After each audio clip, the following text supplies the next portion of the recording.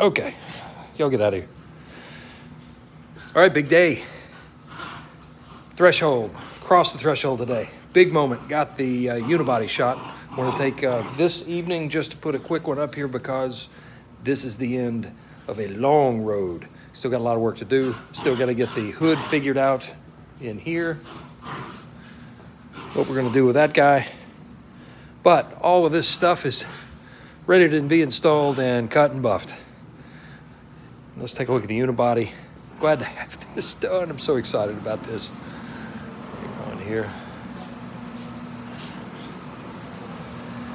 It went really well. It went really well. It went good all the way around. I just had the slightest hint of one run by the fuel filler door, but I got little ones to clean up on all those other parts, so no big deal. For $1,500, it'll be clean.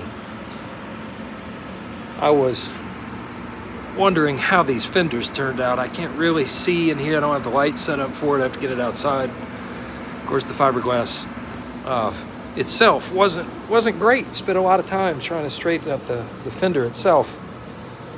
But the early indicators are it's not too terrible. It looks all right. I just can't quite get the glare on it where I can really see it, but we'll know soon enough. But I wanted to get something up here tonight just to commemorate the fact that a 1 year and 3 month project just crossed a big moment. Okay, thanks.